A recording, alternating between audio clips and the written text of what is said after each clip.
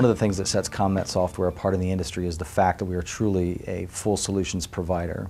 So from research and development to engineering, marketing and sales, through project management and installation, quality assurance, packaging and deployment, those are all functions that are performed by CommNet Software. We also support our own product with a 24/7 help desk that's staffed by CommNet employees. And if they have an issue that they can't resolve, they're able to walk up the hallway and sit down in the office of the software developer that wrote the application. So it really gives us unprecedented access to the applications that are so critical to the airport. So the applications for the Flight Information Display System are really limitless. We think of the product less as a flight information display system and really more as a comprehensive visual passenger communication system.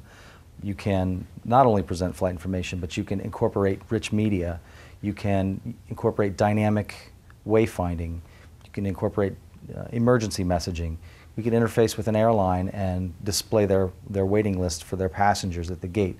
So overall, improving the communications at the airport and providing a really valuable service to their tenants. CommNet offers a unique tool to monitor the digital paging and FID systems. This tool is, as we call it, Monitor.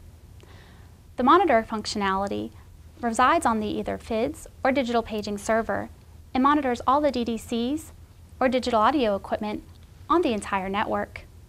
The monitoring tool will check for event-driven issues that can be shown in the server logs, as well as any ping responses on the equipment to show if it's down on the network. Monitor provides a dashboard view which allows administrators to view an entire network system efficiently.